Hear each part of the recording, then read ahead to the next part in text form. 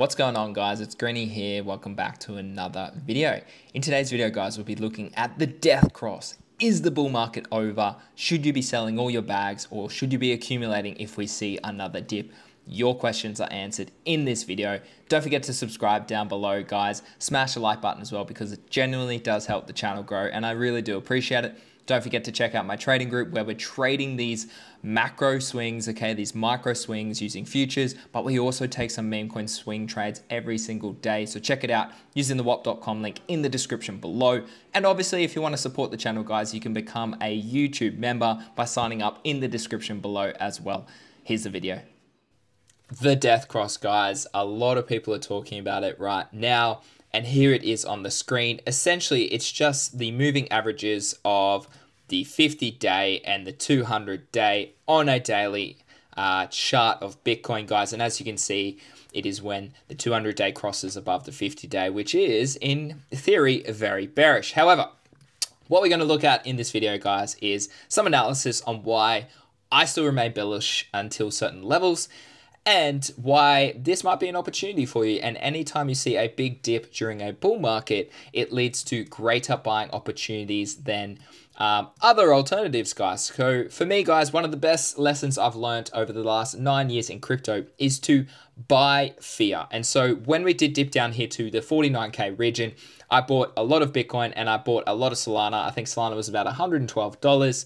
And so as you can see, I'm already up quite a lot from that swing trade. So if I wanted to, I could obviously take 20% off the table. However, guys, I'm holding this longer term because we are still very much in a bull market. So if we do look, guys, not only are we, yes, hitting a death cross, which is obviously a bearish indicator, we've actually got several bullish indicators forming. We actually have bullish divergence, okay? So down on the RSI, which I'll show shortly, you will actually see that we do have bullish divergence. This is actually a bull flag. So price, okay, runs up like this, okay, consolidates like this, setting lower highs and lower lows.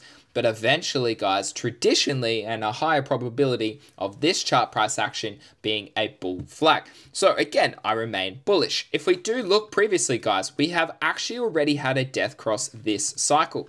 So coming back here to September last year, all the way to October, guys, we actually had another death cross. And what happened then? We consolidated. Okay, we obviously saw price come down. Okay, we retouched this support and then we actually broke through these levels, and obviously that led to a beautiful golden cross yet again. And let's have a look again, guys. We have had multiple touches of these trend lines as support throughout a bull cycle this year, all the way back from the lows of last year. So guys, death crosses, yes, it might be bearish in the short term, but guys, we have them all the time. Look at this here. Last cycle, we had a death cross yet again. So we had price move down quite aggressively, okay? We had a death cross. We accumulated for a bit. We held price around these levels. We consolidated. We pumped back up. Okay, we retested these moving averages. We broke above. We retested it, broke back down very quickly, and then shot back up and made that really higher high. Okay, so that double top here, 1 and 2. And what you saw is that we broke back above and had a golden cross. Okay, so bear opportunities, death crosses, let's call it. What its actual name is, are opportunities in my opinion, because we are still very much in a bull market. If we do compare, guys, some previous bull markets, we are still very early. So this market analysis here shows you bull market comparison over the past 4 cycles. So the red obviously being 2013, blue 2017, green 2021, and purple 2024. And what you can see is that we are still only within the top 120 days of this cycle.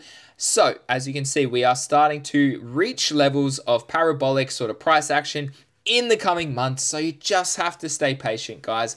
And as I said at the top of this video, anytime you see Bitcoin re-reach these levels, and if I do zoom out, guys, because it does pay to zoom out. Okay, price can't always go up, guys. Okay, price cannot always go up. So you wanted to healthily consolidate after a massive move up. Okay, and from August last year, guys, we moved up over 2x on Bitcoin alone. Solana went up like 10x, guys. So for me, this is healthy consolidation, okay? And what we are actually seeing currently is that despite on the daily timeframes we're seeing a death cross, This is a bull flag, guys. We have bullish divergence. We actually had the hash ribbons buy indicator come in, and traditionally that hits at about a 80% chance, or probability, sorry, is a better word, of a macro low being formed. And obviously the last one that we saw last cycle timed this low here, and we obviously moved up over a 2x. This one here also timed the bottom of this range at 16K. And obviously, guys, it timed this one here at the bottom of 31K last cycle when we had a similar event to what we're experiencing now. So again, for me, guys, I remain bullish. The last one, guys, is, as I said before, we are starting to form a potential bullish divergence. Bullish divergence is where price is lower, so it has a lower low, okay, a lower low there as well, but we're setting higher lows on RSI indicators, which is a lagging indicator, however, is showing me bullish potential hidden divergence, guys. So again, I remain extremely bullish no matter what people say on the timeline, no matter how many death cross things you say is, oh, Greeny, it's the end of the world. Okay, we are still very much in a good level of accumulation, guys. And if we do, obviously we targeted this liquidity down here. And months ago, I did say these levels here at $49,000 and $48,000 is a potential for liquidity grabbing event because we hadn't revisited that price yet. And there are lots of obviously stop losses down here. There's a lot of entries down here. So it was no surprise that we obviously grabbed that liquidity down the bottom there. And what I would say, guys, is that if we do see one more opportunity, whether it's due to macro conditions being more bearish, or we see obviously politics come into it, or obviously we see some more wars and fights going around the world, then I'll be looking to DCA into the dip.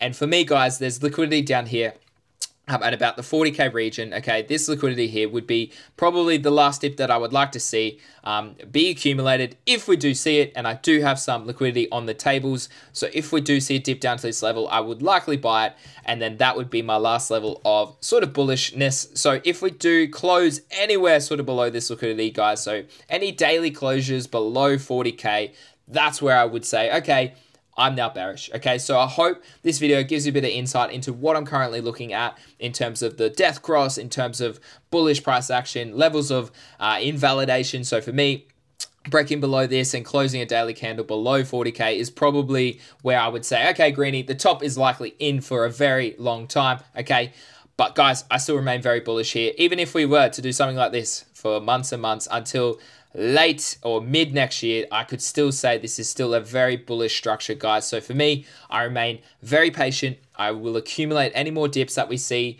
in this bull market. And if we don't see it and we do move up, guys, then amazing. I do have my spot bags ready from accumulation last year during these lows, and I hope that gives you a bit of insight into what I'm currently looking at and some quick analysis on what the death cross actually means in comparison with obviously the hash ribbon by indicator, a bull flag, hidden bullish divergence, and on-chain statistics, as well as being very much still early in this bull market. If you have any questions, let me know in the description below, and I'll be more than happy to help you out. Cheers. So there you have it, guys. The death cross. Is it good? Is it bad? Price will tell us in the coming weeks. As always, please subscribe down below.